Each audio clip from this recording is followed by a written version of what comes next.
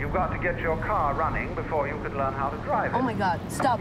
Let's stop here. Pull over. Come on, yeah. We gotta find you stuff. We're gonna find you clothes. I'm gonna dress you up. Come on! I'm gonna dress you up. Come on, pull over. Do it! Okay, don't do that. Oh, come on, it's gonna be fun. Calm down. Yeah. Now, it's said that selfish people love themselves. Oh, this is awesome! I would say that is really a misunderstanding of the whole thing. I love this so much. Yourself is something that is really impossible to love. There are various reasons for this.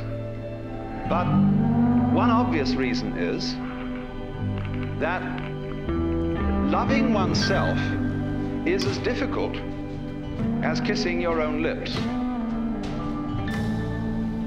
Oneself, when you try to focus on it, to love it or to know it, is oddly elusive.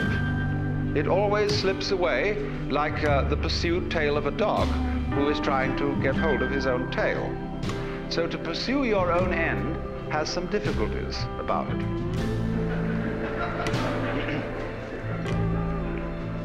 If you explore what you love when you say you love yourself, you will make the startling discovery that everything you love is something which you thought was other than yourself. And so you begin to realize that if your collective ego, or yourself, depends on your being on the in, but you can only be on the in with relation to something that is out. And since the in and the out are inseparable if there is to be any in or any out, you suddenly discover that yourself is bigger than you thought it was. It includes the other,